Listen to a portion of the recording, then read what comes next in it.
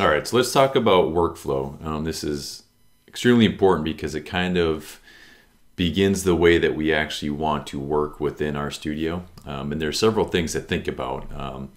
And they all kind of lead to the idea of reproducibility. How can we increase the reproducibility of the projects that we work on, the reports that we generate, the analyses that we actually perform? All right, so there's going to be three main things that we think about for workflow considerations. One is kind of having a project-oriented workflow. Two is how do we actually have efficient and reproducible deliverables. And the third is version control. We're going to talk about the first two in this module. We do not hit on version control very much, but I'll give you resources that you can learn more about that. And that is definitely something that you want to spend time focusing on and learning more about.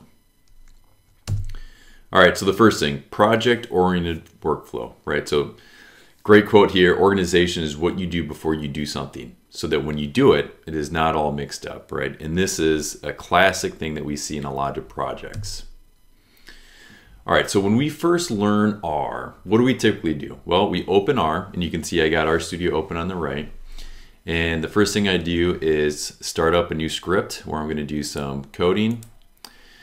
And now the thing is, where I save this and where I actually am operating within RStudio is all dependent on where RStudio opens from originally. So in this case, when I open this up, right, we can get our working directory. This is where we're working from, and we see it's just in my home. But typically when we do project reports or project analysis projects, we're gonna do that and have a lot of the content in a subdirectory, some folder on our computer where we host and keep all, whether it's the data, the reports we generate, the R code that we use to generate the analyses and so on, right? So right now what I'd have to do is I have to go find, I open up R, I had to go find, let's see, maybe I've got a directory somewhere on my folder, I've got projects here, and then I can go into the folder and I'm going to set my working directory, whether I do that through this tab where I hit set working directory, or you can see in the slide here, I can manually set it to whatever path I want. Right, so that is a common way that when we first start using RStudio, we get going on working and identifying the directory we want to operate in. All right, there is a big problem with this. One is when we set our working directory manually in that way, whether we use the setwd function or manually through RStudio, it is very specific to our own home, our laptop, our computer that we're using, which who knows, maybe in 2 years we have a new computer and we may have our project paths set up differently. We may be storing and organizing our folders on our computer in a different way. The second that happens, then the second that we don't have a reproducible workflow anymore, right? We'd have to go back and manually reset our working directory for RStudio. Also, if we share code, we share scripts, anything where we reference a directory path within our scripts is likely not going to work for other folks, right? And when we do data analysis in the real world, not just classroom, we're going to do a lot of work with other data scientists, and we need to have our scripts be able to generalize regardless of the computer or the server it's running on. All right. Now, often what we also do is we may jump from project to project in the same R session. And so lots of times what we do is we just run this RM list equals ls that clears out my entire global environment, or maybe we go ahead and hit this broom to clean up our global environment rather than creating a fresh new R session. And there's problems with that because certain things will carry over. Did we load a package in the first R session that automatically gets carried over to this new R session that we're working on?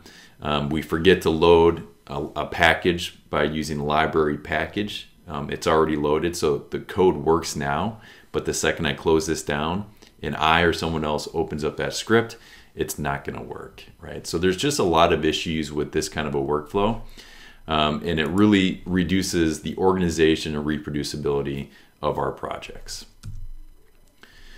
All right, so when we think about workflow or how we do analysis, we need to be thinking of two different parts: workflow and the product, right? The workflow are the things that you do because it's how we operate when we write code, right? It is the code or text editor that we use, which in this case is usually RStudio.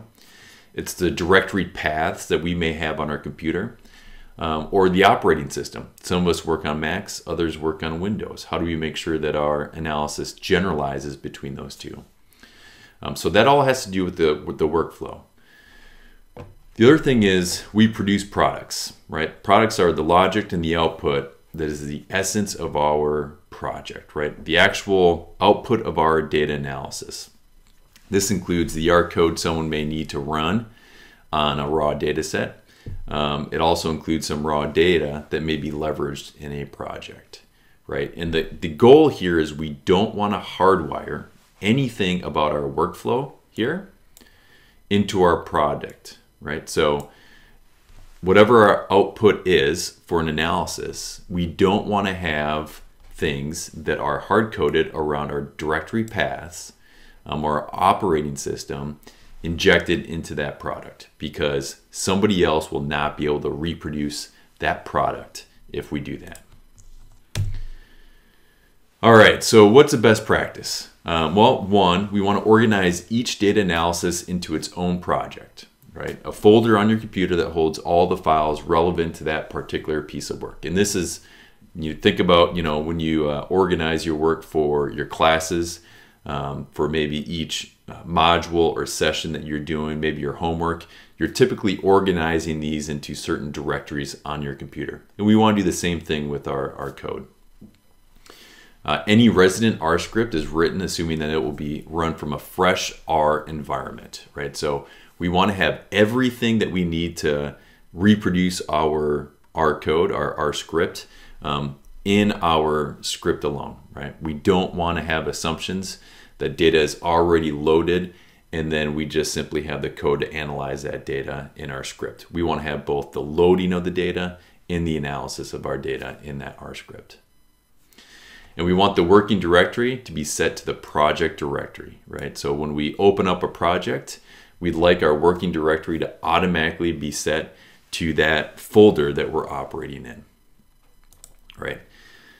So how can we do this? Well, we can do this with what is called R projects, right? So R projects, what we can do, let's go ahead and create one.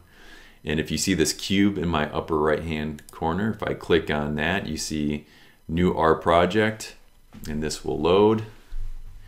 And you can choose to either start a project in a new directory or an existing directory. So let's start in a new directory. Let's go ahead and say, we're just going to choose new project here. And let's just say you're going to create this project for this class, right? So you might say UC BANA, and depending on the class that you're watching this in, which is either going to be 725 or 7025 or 4080, right? I'll create that directory name, and I'll go ahead and put that on my desktop.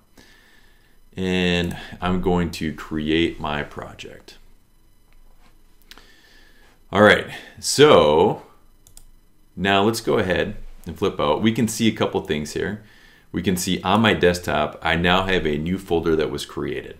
This is a directory called UC BANA 7025, which was a project I just created.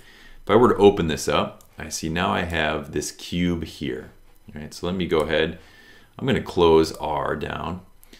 What I can do now is just go ahead and double click on this project. And what happens is it will open my RStudio. And this RStudio is going to be set where the default working directory is in that folder.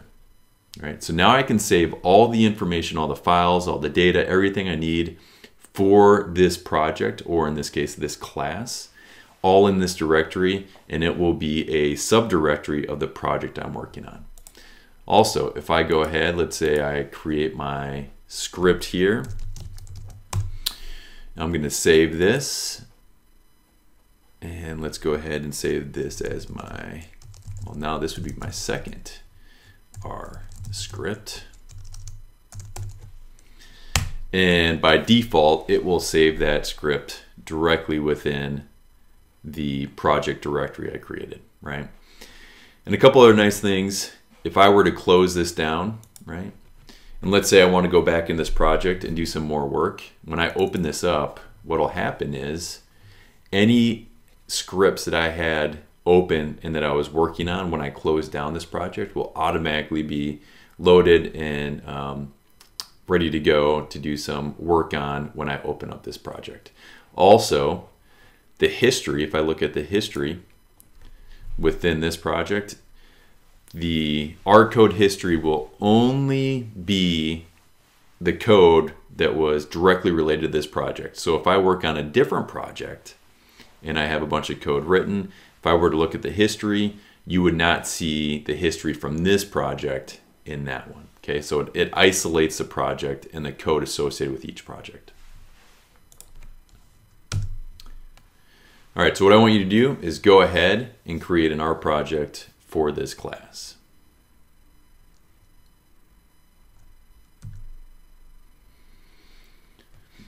All right, so what is different with this R project? Well, we talked about a few different things. The idea that you will see this cube within our directory where it holds that R project. And I already mentioned how when we open up the R project by double-clicking on that cube, it will open up a new R session that is related to that project. Now, there are a few things that are good to know. There is what's called a .r profile that is in the project's main directory, and that'll be source. Now, we don't necessarily see that when I look over here in the directory because that's actually a hidden file. Let's see, I think if I go ahead and see here, you can see I have hidden files that you can see in my directory. There is this .rproj user, right, in .r history, right? These are hidden files that are sourced, and included in that is this .r profile. What that means is you could actually have unique profile for the project that automatically changes the behavior.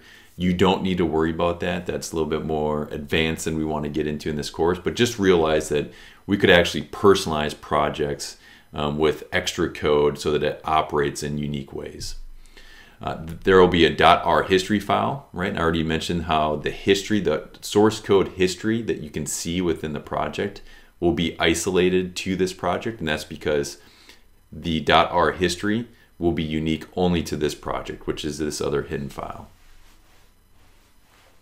Now, there are also some RStudio settings that we could set. So we can set global settings within RStudio, right? Which we see here. Global settings are like, how do I want the appearance to be? Do I want to have dark background? Do I want to have the pane layouts to be a certain way?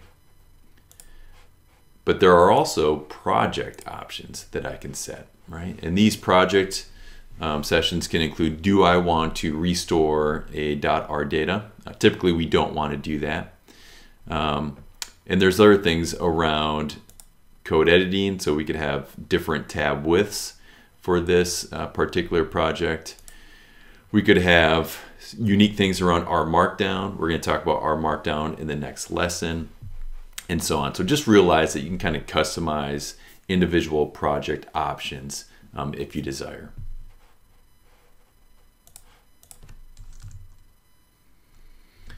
All right, so one thing to be thinking about is when we have an R project, right?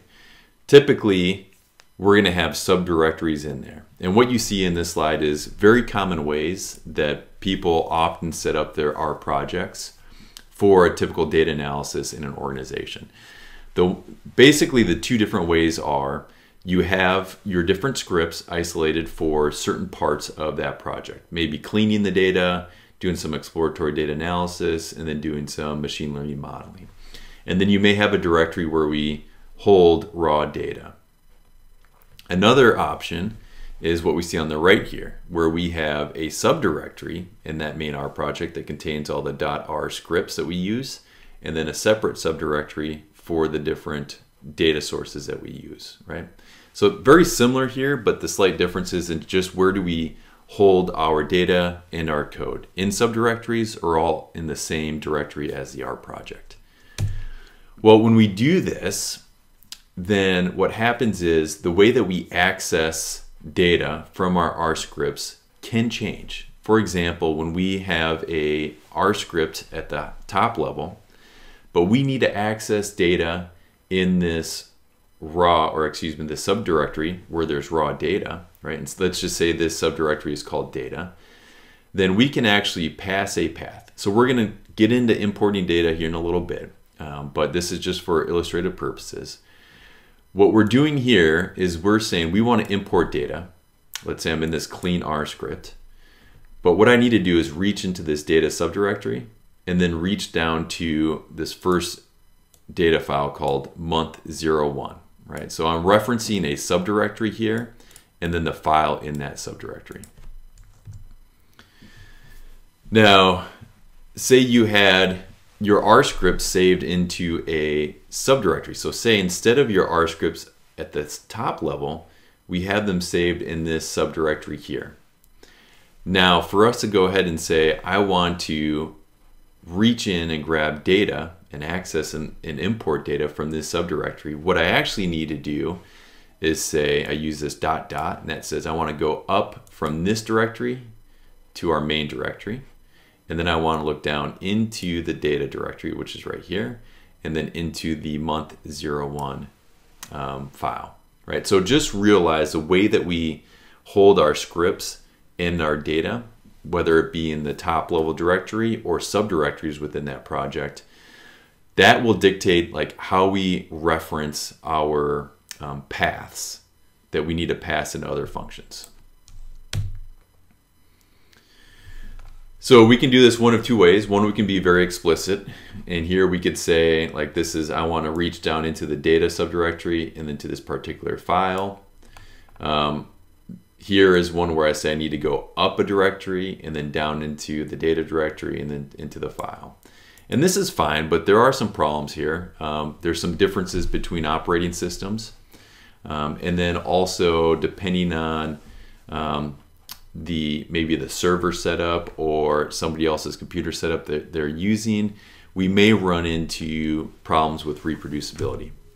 So a better way to do this is to use this here package. And we're going to see this throughout this course. So you're going to get more and more comfortable with the idea of referencing file paths and using the here package to do that. So if you run the here function, so let me go ahead, I'm going to run this. And what this is going to do is it's going to list the full path on my system to this project directory. Okay. So now I can actually use this. And I could say, well, if there was a data directory, so let me actually go ahead and I'm going to add a directory in here called data. Let's just say that's where I hosted some data. I could now say here, and then I pass data, which is the name of a directory. And what that's going to do is that's going to build the path, and it's going to build the path dependent on my operating system. So for me, it's a Mac. For you, it's a Windows. But what's going to happen here is it's going to ensure that the file path is consistent regardless of the user and also the operating system that they're on, right? And we can continue to build on this. So if I actually had a CSV file in this directory, such as month01, right, I could build out the full path for that particular file just by adding either more subdirectories or the file names within here.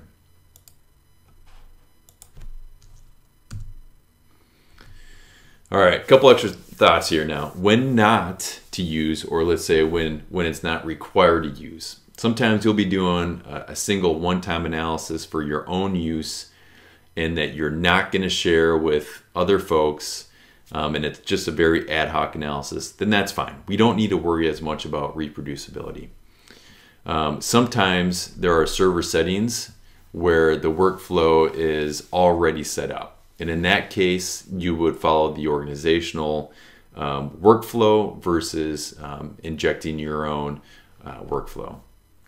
And then also with productionized scripts. So when we put work into production, we often customize it to that production environment. For these, you don't need to worry about these three because most of the stuff in this class will be focused on all the other times when we want to use an R project and using the here function so we can have reproducibility with our paths.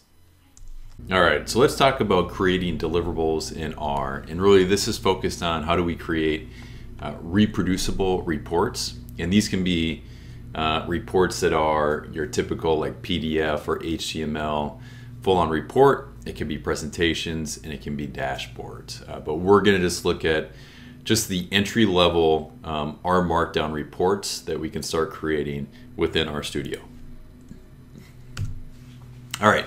So why do we care about this? Well, typically when we do an analytic project, we have a couple things. We have the code that's used to generate the analysis and the results, and then we have the text or the information that we want to write down to inform the decision maker, our stakeholders, our manager, or whoever. And the problem is when we have these separated, right, the code and the text separated, you know, typically these projects are very iterative. We do some analysis, we update a report, we get some feedback from our manager, we go back, we have to update our code and analysis, that gets new results, we have to go back and update the text. So when these things are separated, it makes this process difficult to stay in sync and to make sure that we are adequately tying our code and our results to the actual text and making sure that they align to one another. Well, when we use some kind of an integrated deliverable workflow, this makes it much easier because we can have one file where we have our code that does the analysis along with the text that we can write about the findings that we are generating, okay? And so that's really what we're going to focus on with R Markdown, a way that we can kind of synchronize both the code that we use to do the analysis and the text that goes around in providing more context around the results that we're finding. All right, so R Markdown, the idea, one file that contains both text and code. Now the beautiful thing about R Markdown is you write your code and your analysis and your text all in one file. It's called a .rmd file. And then we can hit a single button, and this button's gonna do some magic behind the scenes, which we don't really care too much about. But on the end of that, we can get a report. And this report can be a PDF file, a Word document, an HTML file, or even slides, right? So there's a lot of flexibility in the type of report we can generate, but the nice thing is it all follows from one file and one process to generate it. All right, so let's go ahead. We're going to create our first R Markdown file. So let's go up to our file icon here, where it's to create a new file. And I'm going to come down here and I'm going to select this R Markdown. Now you can put some stuff in here. So let's go ahead and just do my first report, and I'll leave my name as the author and I'll leave the date for today. Now there's some output that we can select right up front where we can decide, do we want this to be an HTML output, a PDF, a Word? We can always change this after the fact. So typically I just leave it the default HTML. So let's hit OK. And what's going to happen is there's going to be a basic output, kind of a template that they provide that we can follow and then modify. Okay. Now there are primarily three general components in this R Markdown file. The first one is what we call the YAML. And if you've never heard of YAML, it actually stands for yet another Markdown language, but that's what we see up here. This is what we call YAML syntax. The next part is general Markdown. So you can see we have a bunch of text in here, right? Where we just are, it's as if you were writing in a Word document. And we can actually write and format our text that goes into this report using what's called Markdown. And Markdown is a very simple text editing language, and you can do some very basic stuff such as italicize, bold, you can create headings and the like, and we'll see that as we go through. And then the third thing we have in here is what we call code chunks. So all this stuff right here where we have these backticks and then it's followed by curly braces, right? That's a code chunk. So this is actually code that we can run. All right, so let's go ahead and kind of talk about each one of these. So we can see in our YAML, we have the name of our report, right? So I can always modify the title. We have the author, we have the date, and we can actually make this date to be dynamic. We'll see how we can do that a little bit later on. And then we have the output. So this is saying that we're going to create an HTML document. Now there are other types of outputs that we can create, okay? But for right now, we'll just keep the output as HTML. Now, next we have the general markdown, the text that we have, and the code chunks that I talked about. So let's go ahead and I'm gonna go up to my YAML here, and we can see how I've got different title and I've got a different input for my date. So let's go ahead, I'm gonna update this, and if you wanna follow along, you definitely can. So I'm gonna do this R Markdown demo. And now here, instead of having this be a static date, what I can actually do is I could say, hey, look, I want this to be a dynamic input. Now, what am I doing here? Well, this sysdate is actually a function. So we can run this, and when I run sysdate, it actually provides today's date. So tomorrow, it's gonna say the next date, which would actually be August 11th, and so on. So when I put this in these backticks with the R, right, this tells my report that, hey, look, I've got some R code here that I want to run. And so it will execute that R code and then take the output and put that in for the date, right? Okay, so what does this look like? Well, here, let's go ahead and do a couple things here. There's two different ways I can view this report when I produce it. I can preview it in a viewer pane. This viewer pane is down here, right here, which we don't see it right now. We'll see it in a bit. Or if I wanted to, I could preview it in its own standalone window. I'm going to keep it in the viewer pane. Now, if I want to look and see what this report looks like just right now with the default information in here, I can come up here and I can hit this knit button, okay? Now, I can knit to PDF. I can knit to Word. Right now I'm going to knit to HTML. So I'm going to go ahead and click on that. It'll ask me to go ahead and save this. So I'm just going to go ahead and do,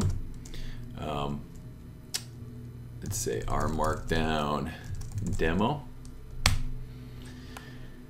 And what will happen now is it will run. We'll see this up here, and that means it's running through all the code.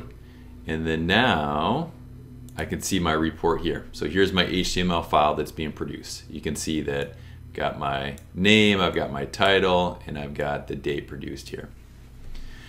Right, so we can also see now that we have some text around here. We have this R Markdown here, right? And this looks like a heading, which it is, right? When we use two hashtags, or we could have a single hashtag. Let's just do a single hashtag. That's going to be a first level header. If I were to do 3 hashtags, that would be a third level header. So we can adjust the size of our heading by the number of hashtags that we want to apply. Now, there's a bunch of other stuff that we can do within here. And whenever you're trying to get help on how do we write code, like if I want to add a hyperlink, we have that here. If I wanted to bold text, right, I've got, here's 2 asterisks that surrounds the word, and we can see over in the report that means it's bold. I could even do, let's go ahead and italicize. So we could italicize a word by using a single asterisk or underscore on each side of the word. So if I knit that, we will see Now that document is italicized. We could even add bullets, right? So I could say first bullet, second bullet, and third bullet. Or if I wanted to do ordered, like numbered bullets, I could do the same thing. Here, let me go ahead and copy this. And I could do ordered bullets. And instead of asterisk, I could just do 1, 2, and 3, right? So now let me go ahead and knit this, and we will see some updates to our text that we provide. So here we have just non-unordered bullets, and we have ordered bullets, right? So there's lots of things we can do with our text, and there's a great resource under help, and you can see Markdown quick reference, and that'll pull up this report. Now mine looks a little bit weird just because I've got a dark background, and that's just affecting how the output looks here. But if you have a white background, it'll look a little bit more normal. But regardless, you can see how it provides you examples for all the different things we could do. Adding hyperlinks, if we want to add an image, if we want to add some block quotes, plain code blocks versus R code blocks. It has all this information in here.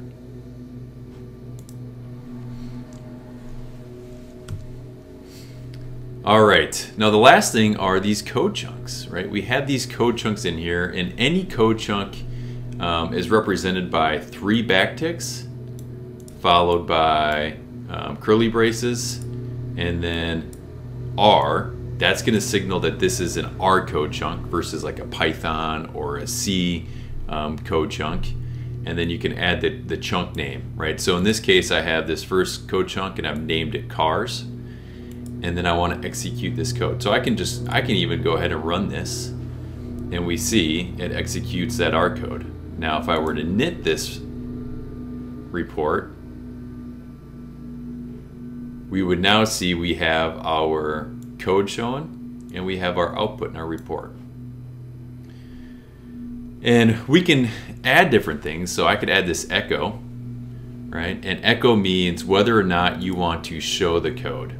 So if I run this and now I knit my report, I'll see that I can add the output provided, but what it doesn't add is the code. So this is where if we had a report going to a decision maker, or a stakeholder, CEO, and they're going to care less about the code that you're writing to generate the report, we can still have code in here, but we can hide that code and just have the output that we want to show the decision maker. Right? And then at any point in time when we want to knit, we can hit this knit button, and we could also go ahead and change, let me knit this to a PDF. And now we see our report actually comes out in PDF form, right?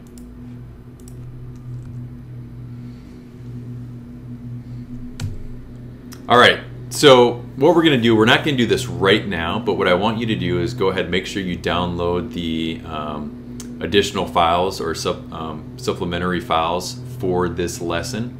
And you're gonna see that there is an R script in there called stock code, and then a Word doc called stock text. And what we'll do here is we'll actually work through this and combine the code and the text to generate a report. And when I do this, we're going to show you some extra additional features that are pretty cool for R Markdown to kind of automate the certain process, and we can personalize it with different types of parameters. So finish up this this part of the film, and then or the lesson, and then after that we'll jump into this demonstration. All right, so there's a ton of options with R Markdown. It's extremely flexible. There's a lot of great things you can do. You can create a lot of very cool documents. You can create many different kinds of presentations, and in fact, this whole presentation that you're seeing and all these presentations you see in this course are generated by R Markdown in this Zarigan package, and it creates HTML presentations. And we can even do more, such as creating dashboards, interactive dashboards. You could create a book, you can create blog down, so like a website for your own blog, all with R Markdown. So lots of great things here to kind of check out. If you want to learn more, there is a book called R Markdown, the Definitive Guide, and this is online, free, a lot of great info. So as you go through this course and you want to create your do your homework within R Markdown, do your final project in there, this is a great resource to kind of see how you can do different things that that you're interested in for customizing your R Markdown reports. All right, last thing here, version control. We don't hit on this. The most popular type of version control is called GitHub. You will most likely use GitHub whenever you go to whatever organization it is after school. It's a way that we can version control our code, store our code, so that others can work with you, and it provides a very collaborative environment. We're not going to work through this within this course, but I highly recommend that you spend some time between now and when you go to your first job, learning about GitHub and figuring out how you can use it and setting up your own account and starting to store your code within GitHub. This is a fantastic resource that'll get you started. It focuses on Git and GitHub, but then also from a person that uses R. So it kind of personalizes that process with the use of the R programming language. So definitely check this out. All right, to wrap up, first of all, R projects. We use R projects to have a project-oriented workflow. I would fully expect that you have an R project set up now for this course, so that all the code and all the data and everything that you work on within this course is going to be centralized in a project dedicated for this course. We use the here package and the here function to generalize our paths. So this is something where if you have paths inside of your code to access and import data, well, you want to use this package in this function. We've talked about R Markdown and a lot of the great types of reports you can generate, and how we do that by using or basically combining our code with the text that provides context around the findings in our data analyses. And the last thing we talked about was Git and GitHub, and that is all for version control, and I provided some resources to learn more. All right, so if you got questions, I would say check out the lesson for this topic. Lots of great material in there. There's lots of good links to get you learning more and get you up and running with R projects, R Markdown, and the like. All right, so we're going to go through this R Markdown exercise, and what we're going to do is we're going to try to combine some code and some text for a report into an R Markdown and kind of illustrate how we can, I don't want to say automate, but parameterize the R Markdown and just create a pretty cool report that combines both code and text. All right, so what we're going to use is we're going to go ahead and look at this stock code, right? So this is the very complicated code that goes into generating this report. It's quite simple. There's a few new packages here that you likely don't have on your computer, so I would go ahead and do install packages and get those installed. Now what we want to do is, if we look at this Word document, we have a report right here that we want to reproduce in R Markdown. All right, so we're just going to go through some steps to kind of build an R Markdown file that will produce this report when we want. All right, so let's go ahead. We're going to start a new R Markdown file, and you can see that the name of this report is stock report. Now, for right now, we'll just keep it HTML, and who knows? Maybe I want to run this report multiple times in a month, and so every time we run it on a new date and we want to show what that date is. So let's go ahead and add this backtick R and then sys.date. I believe that's the right one. Actually, I think this is capital, right? So recall that sys.date just produces the current date. So we can include that. All right, so what I'm going to do is I'm going to actually delete all of this right here. And so often we have this set up code chunk that says whether to, basically we can set other parameters throughout this report. So in this case, we are setting echo equals true. That means we want to show all our code. But in fact, we don't. We only want to show the output for this report. So I'm going to go ahead and set this to false, and that means that we're setting the global option of not echoing the code, not showing the code. All right, so let's do that. Okay, so let's just start by copying over some of this text. All right, so here we have a header. So I'm going to go ahead and make it a second level header. And this says Amazon recommendation buy. So based on our internal trading algorithm, we believe that the Amazon stock will increase in price during the next trading period. So we can see over here that there's a couple of words in here that are emphasized, right? So we may want to make these bold. So we can do that with the double asterisk. So that's going to be bold, Amazon stock will increase. And so here, our analysis may show that a stock is going to increase or decrease. So we want to highlight that. So I'm going to go ahead and I'm going to bold increase. So that kind of stands out in our report. All right, the next thing here is I want to grab this text here. And so this has price history. So this is another header. I'll make this a second level header as well.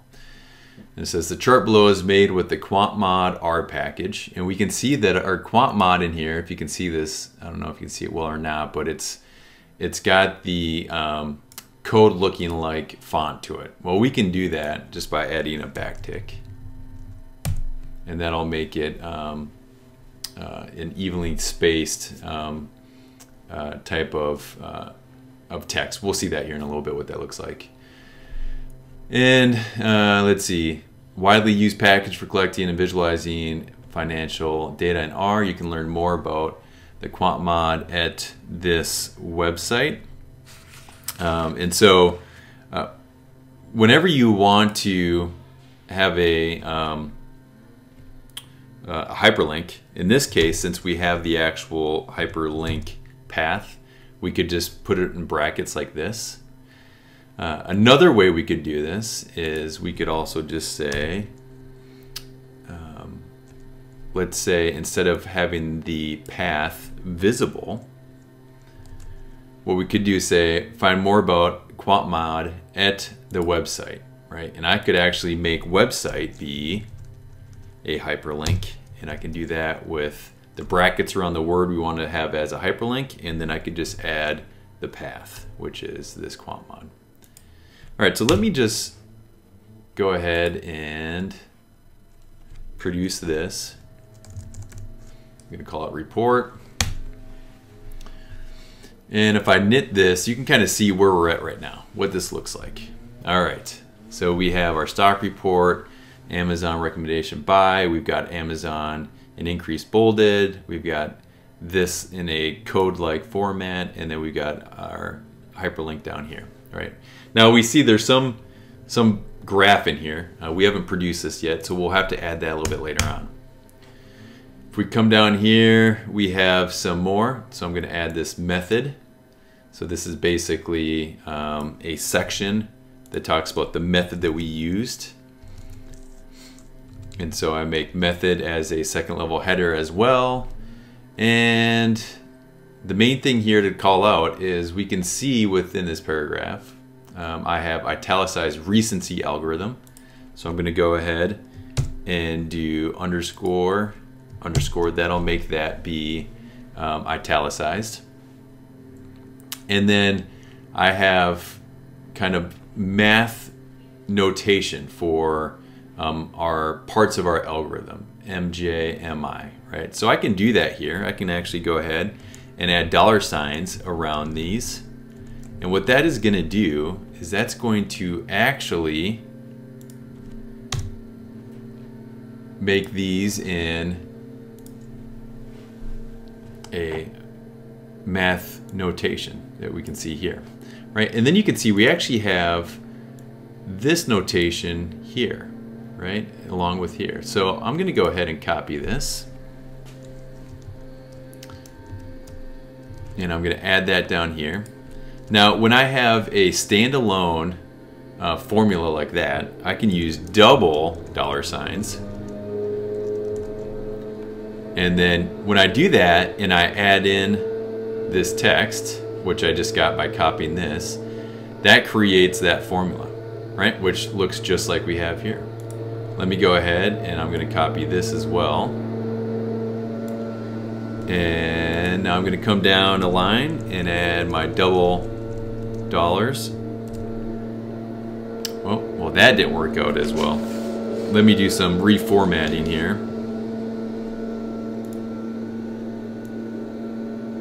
And actually this takes a little bit of time, so I'm going to go into,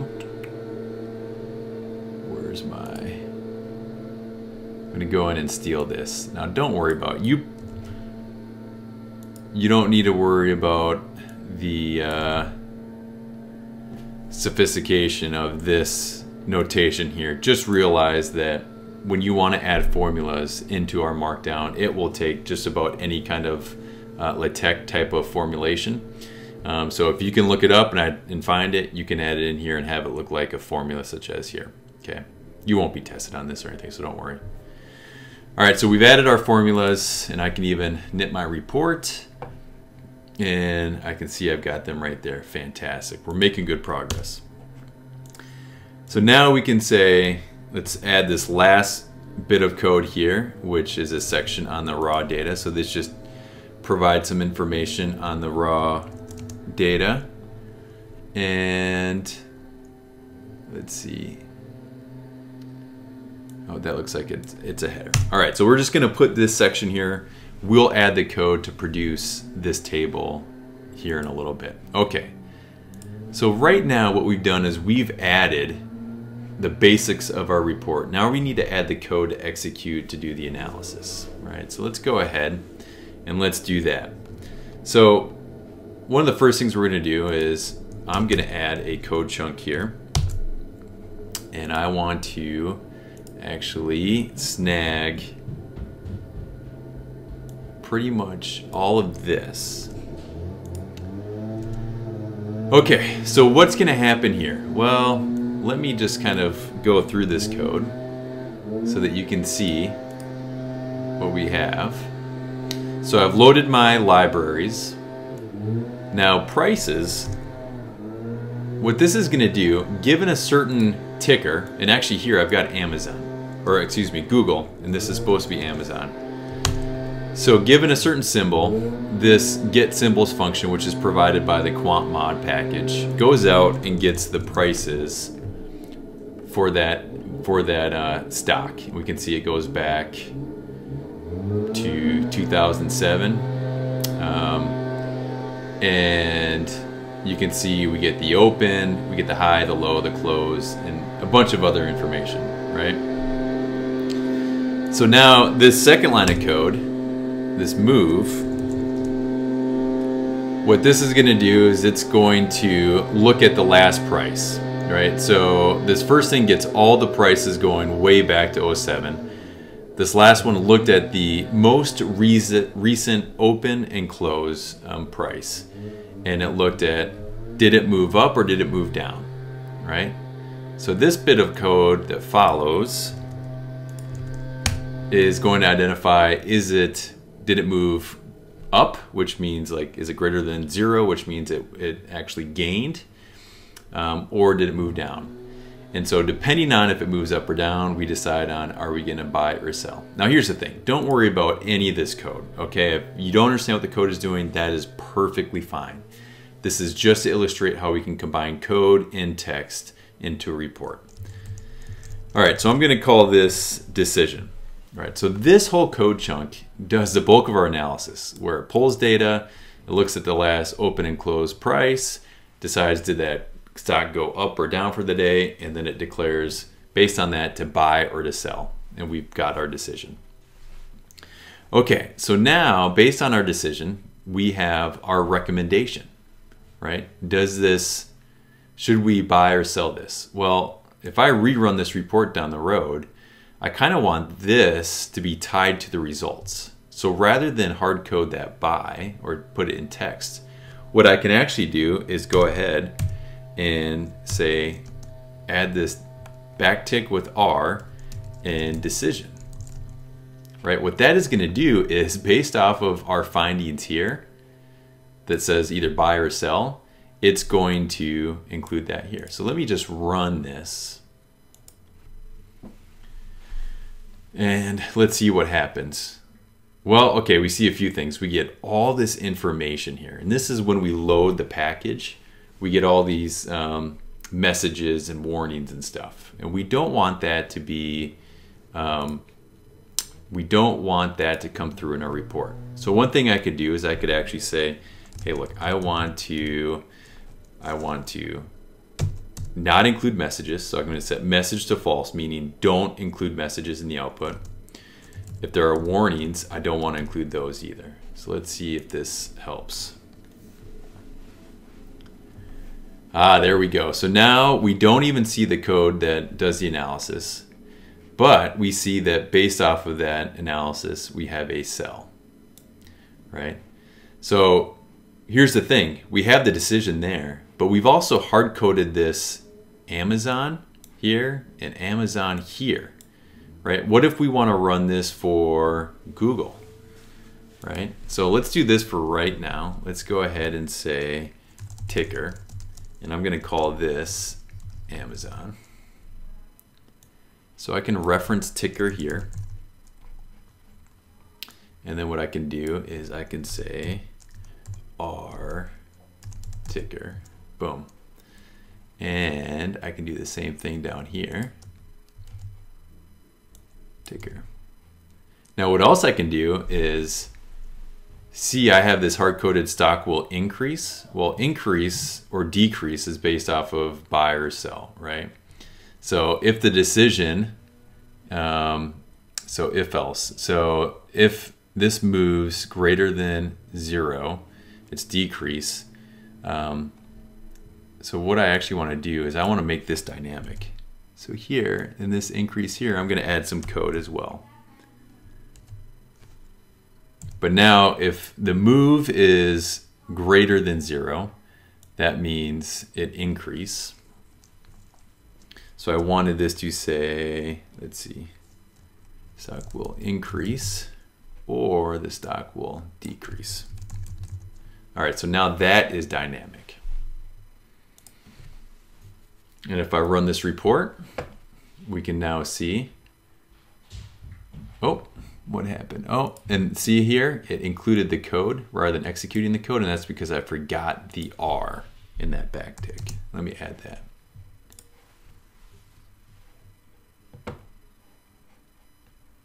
Oh, and it's still,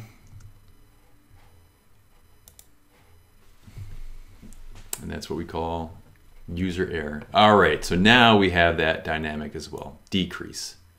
So it's executing that code and it's returning either increase or decrease, and that is what gets provided in the report.